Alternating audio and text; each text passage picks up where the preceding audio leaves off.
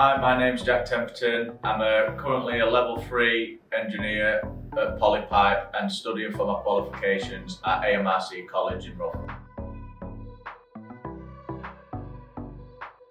What led me to an apprenticeship was being able to be paid whilst also learning on the job, and I found a great opportunity to come to Polypipe as an apprentice. Polypipe come onto my radar as an advertisement on Facebook. My football manager for my Sunday team shared it, and he happened to be really good friends with the boss of Polypipe in my factory. So when I seen that advertised, straight away went onto the website and texted the boss, my boss now, and applied that way.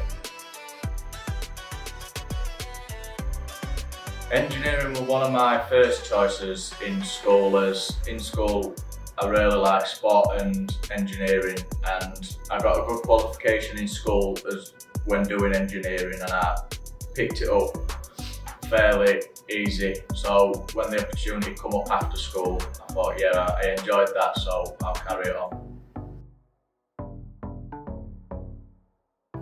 I'm really enjoying my apprenticeship at the moment. The hardest part for me would be knowing that there is pressure on you to produce a component as it is being sold in production, so any mistakes can lead to costing the company money.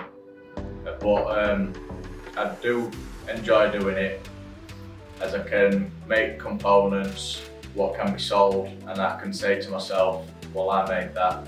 So I really enjoy that bit. Yeah, after my 4-year apprenticeship, I go on to a 4-year journeyman role, which is in between an apprenticeship and full-time.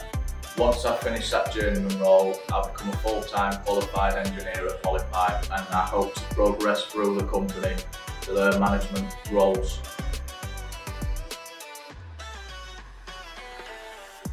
I would advise everyone to try and get an apprenticeship, as you are doing the same qualifications as university, but this time you're getting paid for doing it, and you're learning on the job, and it only helps you with experience.